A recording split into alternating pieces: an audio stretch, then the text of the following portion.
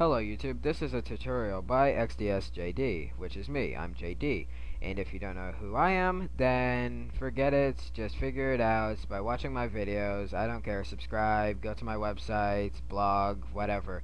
Okay, but this tutorial is about Halo Custom Edition for the Halo green screen map and Sony Vegas. And if you don't have Sony Vegas and you know how to use the green screen feature in Adobe Premiere, feel free to use that. I don't care, whatever, you can use whatever. Anyway, to get started with this tutorial, first things you'll need is a game recorder. First game recorder is GameCam, second, Fraps, third, Xfire, which I use because it's free, and if you don't have any of those, get one now, and if you don't feel like paying, get Xfire. Okay, now that you have downloaded and installed a game camera, open Halo Custom Edition, or you can get extra programs like Sky's the Limit, or Dev Trainer.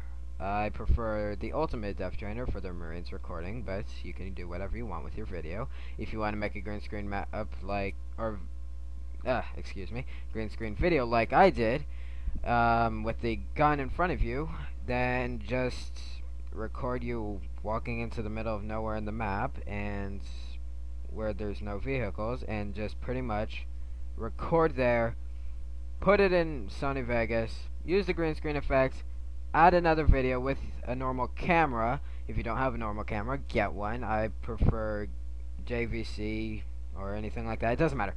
Anyway, just get a camera, record you walking around somewhere, use the effects, the Chroma Key Effect, and there you're done. That's all you need to do for that. But I will show you how to do that in a few minutes. Anyway, so let's get started on how to use a game camera. I prefer Xfire, so that's the only one I'm going to show you because I do not have any other game cameras. Okay, so now I'm assuming that you've already started your game camera or Xfire.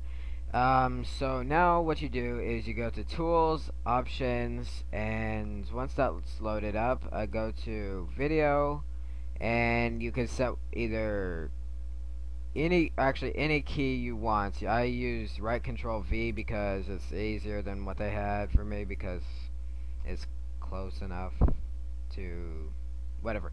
Anyway, just set whatever you want there, or just leave it how it was defaulted to, and then start up Halo.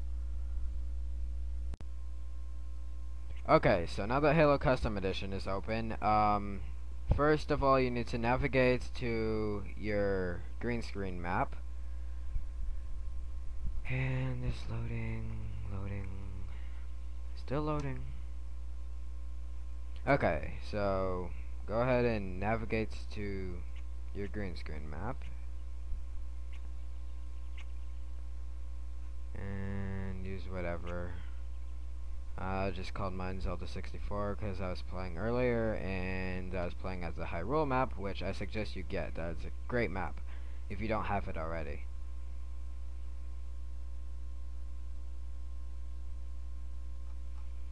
And it's starting. Okay, so now that you've got the green screen map open, you can either record yourself in a vehicle, making it look like you're somewhere in the sky or something in real life, and well, pretty much what you do is, oops, what am I doing? Oh, okay, just 1 second. Okay, there we go. And pretty much what you do is open up Xfire. It'll pretty much tell you what to press to use the video, the game camera, whatever.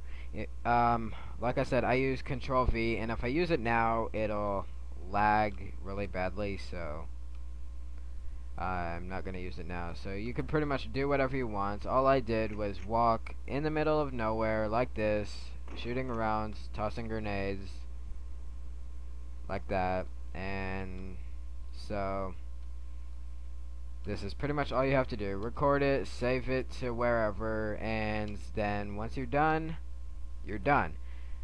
And if you're wondering, I do have Halo Custom Edition windowed. If you're wondering how to do that, you just go to the shortcut, right click, properties, and type in -window, and that's all you gotta do.